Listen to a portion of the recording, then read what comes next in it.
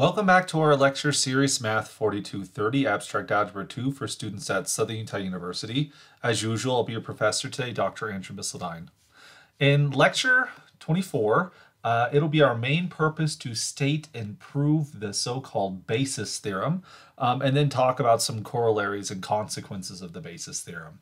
As a reminder, if hopefully you've seen the previous lecture, lecture 23, but in case you hadn't, in the previous lecture, we used Zorn's lemma to prove the so-called expansion and pruning theorems. The expansion theorem told us that every linearly independent set of a vector space can be expanded into a basis, therefore bases exist. And the pruning theorem tells us that any spanning set of a vector space can be pruned into a basis, which also gives us that basis exists, because you can start with the empty set, which is linearly independent, expand it into a basis, or you can start with the whole vector space, which is trivially a spanning set, and then you can prune it down into a basis.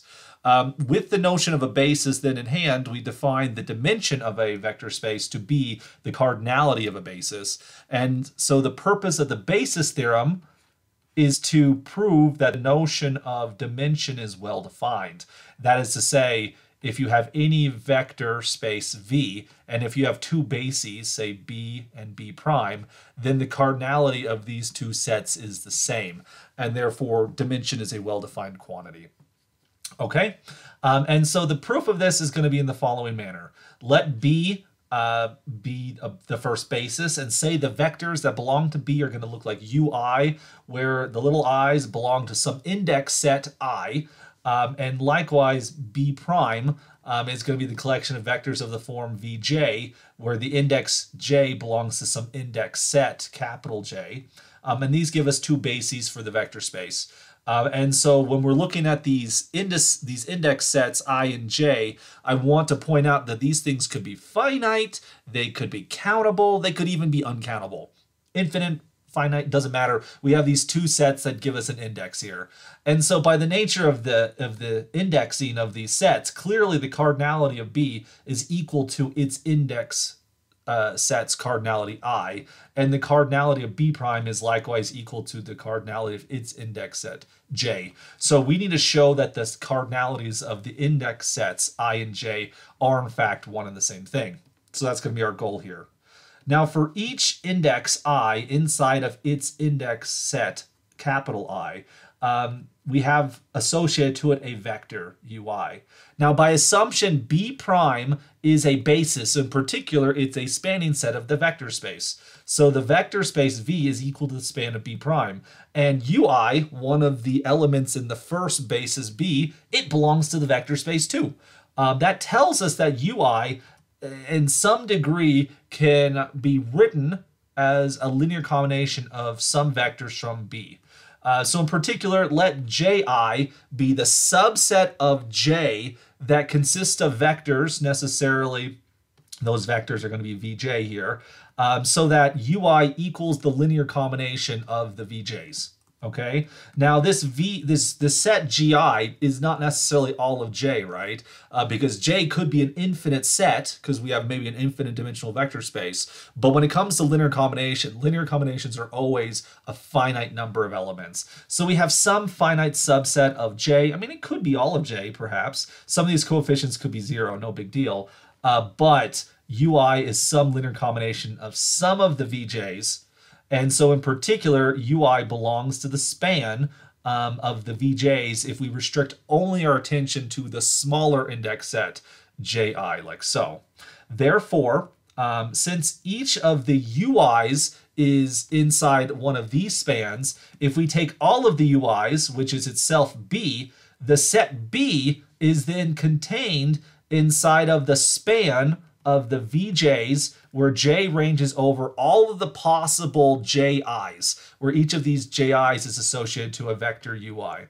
Now, if each vector from B is contained inside of this span, then the span of B is contained in the span of these Vj's, where we only take J from one of the one of the finite index sets ji right there. But B is itself a basis, so it's a spanning set. So the span of B is all of the vector space. So the vector space, of course, is a subset of this span.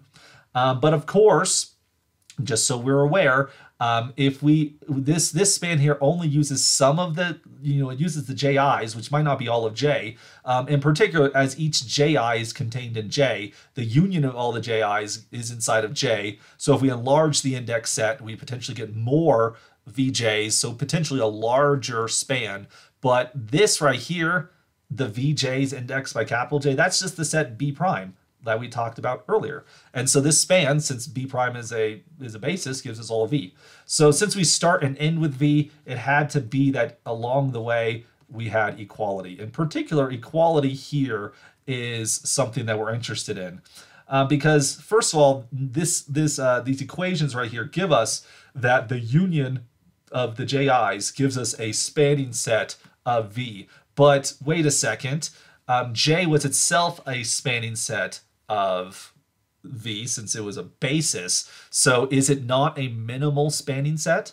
The thing is, if this union of ji's is a proper subset of J, then that would indicate that there is a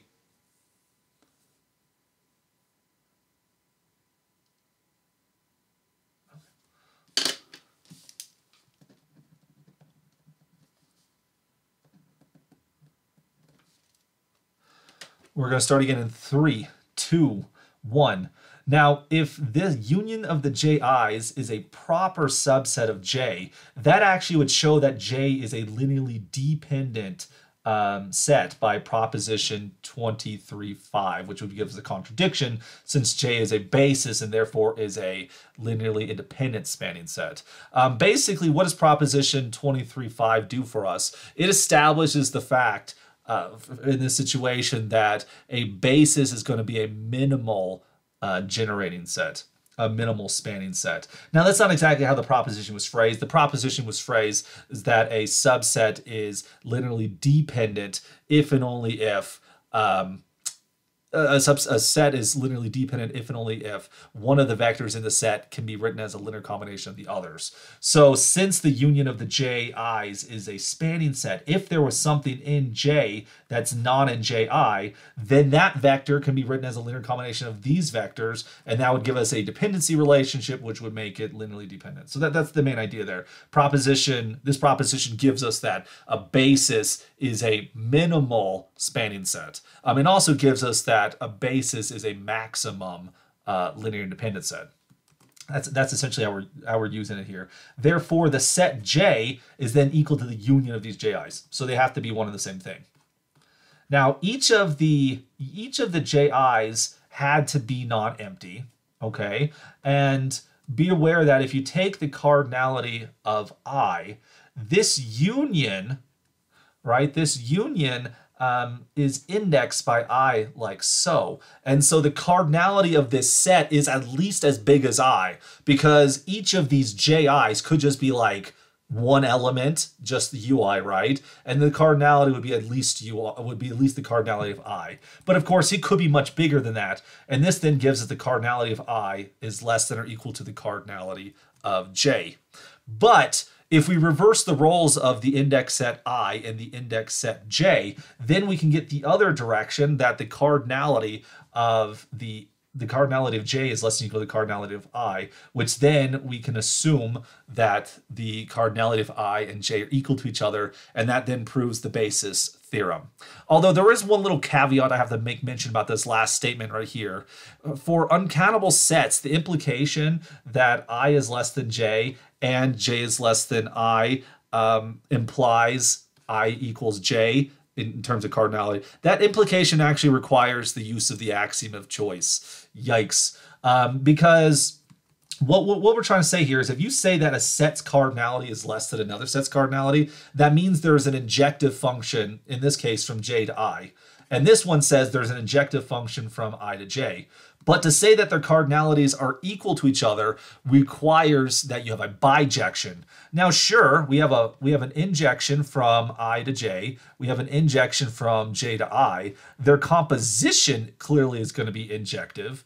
But with infinite sets, you can have an injection into itself that's not onto. So how do you know that the composition of these two functions is going to be onto, therefore a bijection? That can get a little bit tricky for uncountable sets, and that's where the axiom of choice comes into play. Now, I'm not gonna provide the proof of that. That's sort of beyond the scope of this lecture series. You can take it for granted. But if you have any qualms about should we be using the axiom of choice, well, be aware that we've already used Zorn's lemma to prove the existence of bases, which Zorn's lemma is equivalent to the axiom of choice in set theory. Therefore, if we're not going to accept choice, we can't accept Zorn's lemma, and therefore we can't even accept that a infinite dimensional vector space even has a basis. Therefore, what does it mean to even talk about infinite dimensional? Well, we can't actually define an infinite dimensional vector space without the notion of a basis. Basically, we say a vector space is infinite dimensional if no finite subset can generate the whole thing. If there's no finite spanning set, then we call it an infinite dimensional vector space. All right, so we avoided that issue, but with infinite dimensional vector spaces, you don't even know if it has a basis without the axiom of choice. So once that Pandora's box been open, there's no reason to shut it at this point. So yeah, this idea about the bijection existing does require choice, but we're already using Zorn's lemma, so whoop-de-doop-de, not a big deal. That does give us the proof of the basis theorem, like I mentioned. Now, an important corollary of the basis theorem is going to be the underdetermined and overdetermined theorems. Kind of like the expansion and pruning theorems, there's really two theorems here for the price of one, the proof of which is basically the same. You just sort of change the appropriate parts. Okay, so let's first talk about the underdetermined theorem. Let V be a vector space and let S be a subset of V. If the cardinality of S is greater than the dimension of V, then that set is necessarily linearly dependent. If you get too many, what's the word here? Too many vectors inside of your set, then it has to be a dependent set. On the flip side, if the cardinality of your set is smaller than the dimension of the vector space, then you cannot span. If you have too few vectors, you cannot span. If you have too many vectors, you cannot be independent. Why do we have the names underdetermined and overdetermined? Remember, these are theorems of linear algebra, and so we want to think of linear systems that we're trying to solve. If we have some type of linear system of equations, think of the following augmented matrix.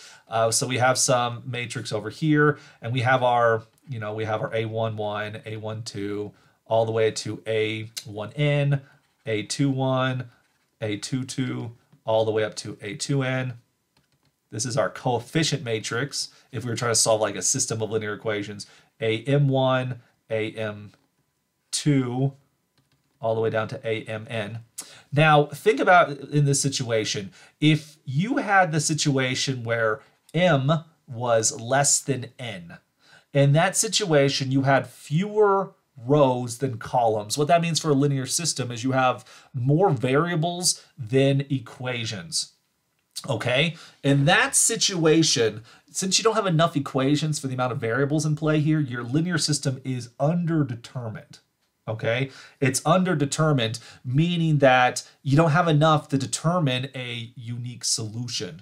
All right, and so what does that mean in this situation? You basically have too many columns. We often think of these columns as our vectors here, column vectors. If your linear system is underdetermined, you have too many column vectors for the amount of rows you have, and therefore you cannot have a linearly independent set in that situation. Now, if the roles were reversed, if M was greater than N, we have more equations than columns, more equations than variables. That would be a situation where you're overdetermined. You have too many equations, and so the likelihood of you being inconsistent is very, very high because you have too many equations in that situation. You need some level of concurrence in order to get a unique solution or any solution in that situation. So when you have more rows than columns, that's our overdetermined system. Now, if you have too many rows, then since you have too few columns, you can't span everything, something's missing. So the terms underdetermined and overdetermined come from systems of linear equations. But if you're underdetermined, you have too many columns, therefore you are linearly dependent. Because too many columns means too many column vectors. If you're overdetermined, you have too many rows, which means you don't have enough columns, you don't have enough vectors because the vectors are the columns, then you can't span. That's the etymology of the name there. Let's talk about the proof of the under and overdetermined theorems. So let's take the first situation. Suppose that S is a linear independent subset of V, and assume that the cardinality of S is greater than or equal to the dimension of V. We want to argue that it has to be equal to the dimension of V in that situation. Now, since S is a linearly independent set, you can use the expansion theorem to extend our set S into a basis. Call that basis B. So be aware that by assumption, the cardinality of S is greater than or equal to the dimension of V. You've extended S into a basis, so that's by you're including new elements. So the cardinality of B is potentially bigger than S. It definitely can't shrink. And by the basis theorem, the dimension of a vector space is equal to the cardinality of any basis. So again, we have some system of inequalities where we start and stop with the same value. So we have to have equality along the way. Therefore, the cardinality of S has to equal the dimension there. And so in particular, since S was linearly independent, this inequality forces equality. So if you had a strict inequality here, you had to be linearly dependent. That proves the underdetermined theorem. For the overdetermined theorem, we'll do the very similar type argument here. We're going to take S to be a spanning set, and assuming the size of the spanning set is less than or equal to the dimension of V. Now, since it's a spanning set, you can prune it by the pruning theorem into a basis B. For which case, because you're pruning it, by assumption, S has cardinality less than or equal to the dimension. Because you can prune S, that is, you omit some elements from S, you get B. The cardinality of S is possibly bigger than B, but they could be equal. And by the basis theorem, the cardinality of B is equal to the dimension of the vector space. Again, that forces equality in this situation. So the dimension of the dimension of V has to equal the cardinality of S. And that was because it was a spanning set. So therefore, if you were strictly smaller than the dimension, you couldn't have been a spanning set, thus proving the theorems of that situation. A very nice corollary of the basis theorem. So in particular, every linearly dependent set has cardinality less than or equal to the dimension of the vector space. We can say that any set of cardinality strictly less than a fixed independent set, such as a basis, does not span. Also, every spanning set has cardinality greater than or equal to the dimension of the vector space. We can then say that any set of cardinality greater than a fixed spanning set, such as a basis, is going to be linearly dependent as well. So what I want to do now is talk about some examples of vector spaces with their bases and their dimensions is particularly what I'm very interested in right now. And the examples I'm going to choose are intentionally going to be fields that we will be studying later on in this lecture series, Math 4230.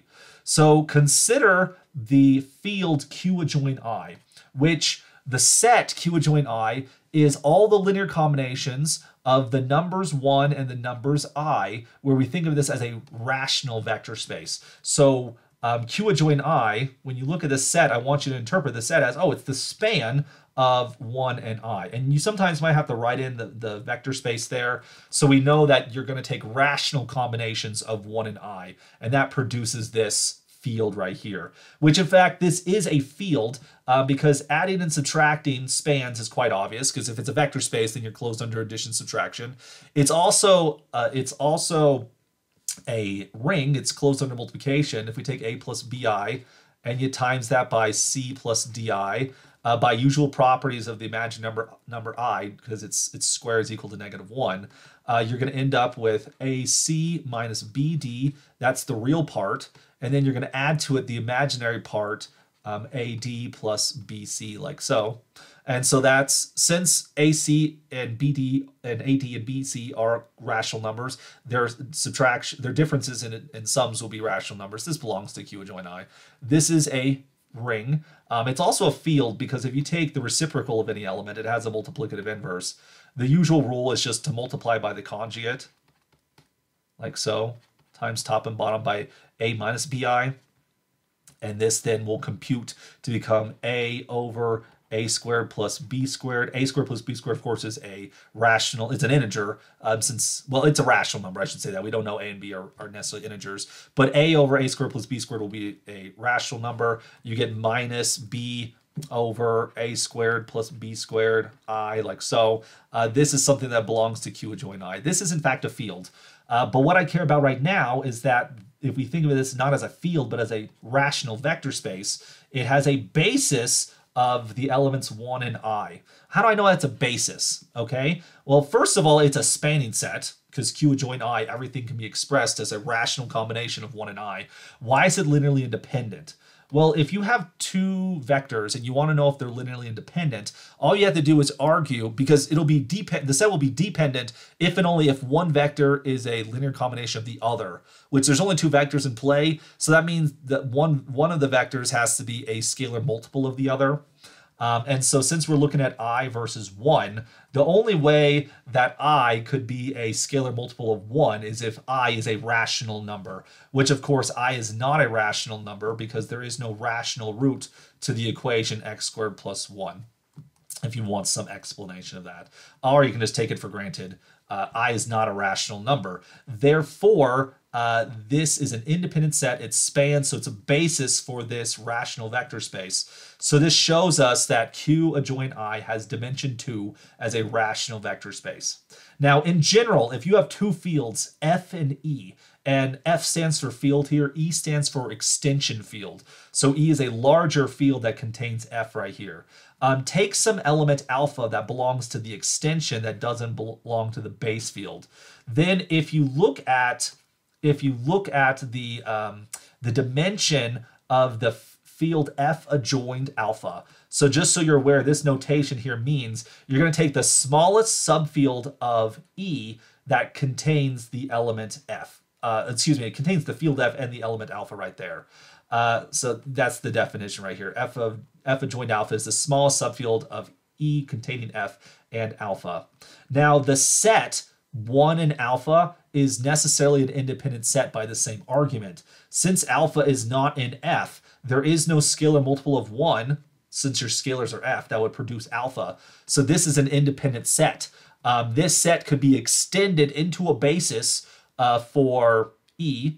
Well, I should say this could be extended into a base. I mean, it could be extended for E, but I actually meant to say that the set 1 and alpha could be extended to be a basis for the vector space F adjoint alpha by the expansion theorem. Therefore, the dimension of F adjoint alpha, this simple extension, has to at least be 2. Now, in this case, it was exactly 2 because we had a spanning set. In general, we might have to get F adjoint alpha, we might have to have alpha squared, alpha cubed, alpha to the 4th power. We might need some more powers of alpha to form a basis, but that's a topic for another time. Coming down here, let's look at another example. This time, let's take the field where we adjoin the square root of 2 and the square root of 3, for which one can prove, and so let's be careful. What do we mean by this? What we mean here is we want the smallest field that contains the rational numbers, that contains a square root of 2, and that contains a square root of 3. That's what we want. That's going to be the field we're looking for. Now, I claim that the smallest field that contains the rationals, the square root of 2, and the square root of 3 looks like the following. A typical element of that set would be written as A plus B square root of 2 plus C square root of 3 plus D square root of 6, where A, B, C, D are arbitrary rational numbers. So in particular, this set is the span of the numbers 1, root 2, root 3, root 6 as a rational vector space. Now, if you're curious, what the heck does square root of 6 have to do with anything? The square root of 6 is equal to the square root of 2 times the square root of 3. If we want this to be a field, then we necessarily have to have the product of the square root of 3 and square root of 2, which is the square root of 6. But it turns out that those are the only things we have to consider. It can be shown, and we're not going to do it at this moment in the video, or I should say in this lecture. This is something we'll talk about later on when we begin our in-depth coverage of fields. But it can be shown that the set 1, square root of 2, square root of 3, square root of 6 is a linearly independent set, which that is, no one of these can be written as a span as the other. Even Euclid knew that the square root of 2 was an irrational number. Similar arguments can show that square root of 3 and square root of 6 are irrational numbers. In which case, like I said, I'm not going to provide all the details right now, but we can prove that this set is linearly independent. Because of the previous observation, this is a spanning set. So that tells us that the dimension of Q adjoin root 2, root 3 is going to equal 4. Admittedly, if we provide the omitted details that we don't have right now. So as another example, I want us to consider the polynomial ring f adjoin x, where f is a field. Now, because this ring contains a field, we can view this ring as a vector space over f. It will have a basis. What's a basis? Well, there's going to be multiple bases you could choose, but is there a standard basis? Aha. Now, for the polynomial ring, there's actually one very natural standard basis. It's going to be the basis of the form 1x, x squared, x cubed, x fourth, x to the fifth, keep on going up towards infinity. Now, this is clearly going to be a spanning set because every polynomial can be written as a finite linear combinations of the monomials x to the I. That's what a polynomial is. So this is a spanning set. This spanning set could be pruned into a basis if it's not already one. Is it an independent set? Well, I want you to consider the equation. Consider the equation a0 plus a1x plus a2x squared plus et cetera, et cetera, et cetera, all the way up to an x to the n. This equals 0. Now, so this is equal to 0 for some indeterminate element x.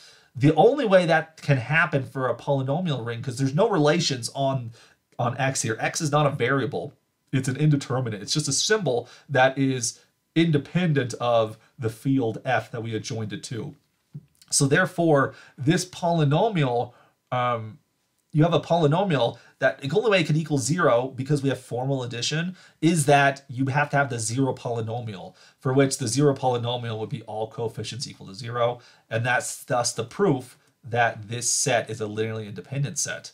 This then tells us that B, since it's independent, is a basis for f adjoin x, and so this shows us that the polynomial ring f adjoin x as a vector space over f has a countable basis. That is, its cardinality, the dimension of the vector space is going to be countably infinite. It's not uncountable, no worries without that, but we do have this infinite dimensional vector space, the polynomial ring over any field. And this field could be characteristic 0, it could be characteristic prime, doesn't really matter. Okay? All right, so in this lecture, I do want to prove one more corollary of the basis theorem that actually does separate the infinite dimensional case from the finite dimensional case. Let V be a vector space and let S be some subset of V. Then, if S has the cardinality, if the cardinality of this set is the dimension of the vector space, and we're assuming in this case that it's a finite dimensional set, then S has to be a linearly independent set, if and only if S is a spanning set.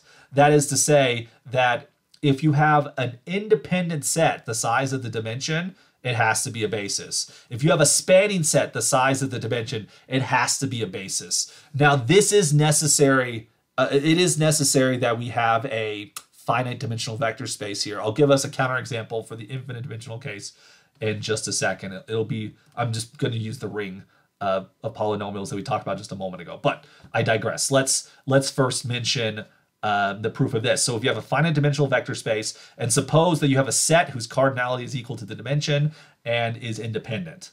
So that's the direction we want to go.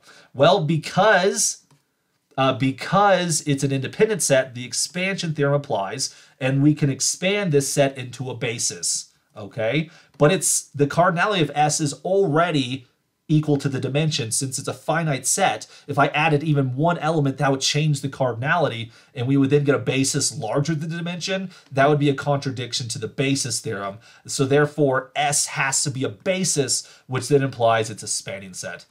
The other direction I'll leave it as an exercise to the viewer here, that if you have a finite dimensional vector space with a spanning set whose cardinality is equal to the dimension that has to be a basis, you just use the pruning theorem. You prune until it's a basis. Since it's finite, if you removed even one element, you would get a smaller cardinality, and therefore it must have been a basis to begin with.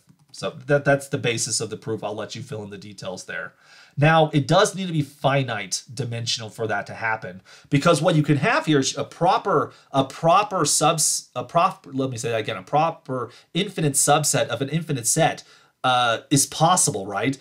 You can have, like, for example, all of the natural numbers, 0 through 0, 1, 2, 3, 4, etc. But you could also look at just the positive integers, 1, 2, 3, 4. The cardinalities of those sets are both countable, and they're both infinite, but one is a proper subset of the other. You potentially could add one without changing. You could add an element without changing its cardinality. So that leads us to our counterexample. Let's take, for example, the infinite dimensional polynomial ring we had a moment ago, which is an infinite dimensional F vector space. We saw earlier that the basis 1x, x squared, x cubed, x to the fourth, x to the fifth, that is all of the monomials, all the powers of x here, that gave us a basis for F. Well, if you take away x, like so you get 1, x squared, x cubed, x to the fourth, x to the fifth, x to the sixth, every other power except for x, that is a proper subset of B. And because it's a subset of a linear independent set, itself must be linearly independent. This set will be countably infinite. The basis was also countably infinite, but C is not a spanning set, because if you take the span of these, there's no way to produce a non-zero coefficient for the variable x. X is not inside the span of that. So it's not a basis, even though you have an infinite linearly independent set whose cardinality is equal to the dimension, right? You're missing something. So this is an issue that we have when it comes to infinite dimensional vector spaces, but it turns out that's not the worst thing that can happen. So that's where I want to end this video here. A greater problem arises with the following issue. Let's take the rational numbers as a subfield of the real numbers, okay? Now, since the rational field is a subfield of R, we can view R as a rational vector space. So it's a vector space over QR. Therefore, by the basis theorem, that's not what I wanted to say, by Zorn's lemma, bases exist. Of course, some people call that the basis theorem. R has a rational basis. That's to say that it has a basis as a rational vector space. But I claim that we know for a fact, of course, that the real numbers have cardinality strictly larger than the rationals. The rationals are countably infinite, but the reals, on the other hand, have the cardinality of the continuum. Now, which cardinal number is that? We're not going to get into conversations about the continuum hypothesis. We've already had lengthy conversations about the axiom of choice, and this is not a set theory class, but we can take for granted that the real numbers have a strictly larger cardinality than the rationals, and both being infinite, of course. So this is sort of a big deal here, because any basis of the real numbers as a rational vector space, that basis necessarily has to have the same cardinality as the continuum. And why is that? Well, think about it the following way. The span of any finite subset of a basis is going to be countable, right? If you take the span over the rational numbers of a single vector, u, this is going to have cardinality equal to the cardinality of the rationals, which is countable. And by induction, if we take any finite span here, so we have like some u1 up to some un or something like that, by induction, you can argue that this thing likewise has cardinality the same as the rationals, because basically you can argue that this thing is going to have the cardinality of the rationals, the Cartesian product of the rationals in times, and that's a common result. It's to show that if you take a finite product of countable sets, that's a countable set. Okay, so if you take the span of any finite subset of a basis, that's going to be countable. Okay, so if you take the span of this basis, it's going to be countable. countable, so the cardinality of the rationals, that's strictly smaller than the cardinality of the reals. So it can't be finite dimensional. Could it be infinite dimensional? Well, you're still going to run into some issues there, because when it comes to linear combinations, you always have that linear combinations are formed by finitely many elements. So as R is the union of such spans, if you're taking unions of countable sets, you have to have you have to have more than just countably many, because the union of countably many countable sets is itself countable. And in fact, when you take the union of countable sets, if you're going to get cardinality of the continuum, the union has to contain countably many things. And so that's going to force that the basis in this situation has the same cardinality as the continuum. So R is a continuum dimensional vector space over R, over Q, that is. So R is huge compared to Q, at least from a vector space point of view. Now, unfortunately, the existence of bases require, maybe it's not unfortunate, but let me remind us, of course, that the existence of a basis for an arbitrary vector space over an arbitrary field does require the axiom of choice. Now, the unfortunate part is when you ever use an axiom of choice argument, it is not constructive. You don't get a construction of what it is. It's like, you know, it exists, and that's it. That's all you know. It exists somewhere amongst the Platonic solids. This basis exists. So in fact, to construct B, we need the axiom of choice. There's no algorithm here. There's no computations we can do with this basis. We just know it exists. And that's about it. When you think of R as a rational vector space, there is some continuum of numbers, not all of the real numbers, but there's a continuum of numbers that forms a basis over the rational numbers. And in some regard, this set has to be pathological, which I don't really want to say much more about that right now. It's not really an algebraic thing. We know it exists, but it's going to be strange to understand if we try to explain it just from an algebraic point of view. So we can theoretically compute a basis for R over Q, but practically we can't. And this is the real limitation, no pun intended there, of linear algebra in the realm of infinite dimensional vector spaces. We do really great with countably infinite, but when things start getting uncountably infinite dimensional, choice comes into play, and it really isn't algebra anymore. I mean, it is, but if you really want a good grasp on things, you need something that transcends algebra. And typically that is handled using topology. Topology and algebra are really, really good friends. The branch of algebraic topology is a very rich field, but on the other side, you also have topological algebra, which is what we are talking about right now. When you start talking about things like infinite dimensional vector spaces, if you really want to get any control on what the heck you're talking about, you need some topology to wrangle in the infinite dimension. And in algebra, that typically is handled using an inner product of some kind. And of course, this can be this will be an inner product for an infinite dimensional space, a functional space, for example. And functional analysis is a topic that's very relevant here. It's the intersection between topology and algebra exactly in this setting of infinite dimensional vector spaces. As you might imagine, functional analysis is related to the topics of complex analysis, real analysis. Thus we're doing the theory, the abstract version of calculus. It's called functional analysis because, much like the polynomial space we talked about previously in this lecture video, functional analysis, it deals with infinite dimensional vector spaces, and those infinite dimensional vector spaces are typically vector spaces of functions. Functions we might want to differentiate, functions we might want to integrate, or things like that. I'm not going to delve into all of those. And so when it comes to these infinite dimensional vector spaces, functional analysis is a great marriage between algebra and topology to study these things, not just as infinite dimensional vector spaces, but as topological structures that are complete with respect to the least upper bound property and things like that. This then leads into the idea of things like Hilbert spaces and many other topics that I could go into right now that I'm not going to. That's enough of a jargon word right now. Needless to say that for our lecture series, we will mostly be interested in finite extensions of fields.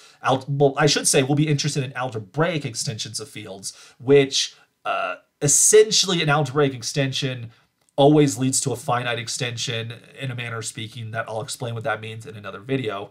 And so for our purposes, the study of infinite dimensional vector spaces goes beyond our scope. Where it belongs would probably be in a place like functional analysis, for which, of course, I would encourage the reader, the viewer here, to learn more about Hilbert spaces, functional analysis, but understanding that our lecture series isn't going to go into that depth because algebraic extensions of fields can pretty much avoid these complications that arise with infinite dimensional vector spaces.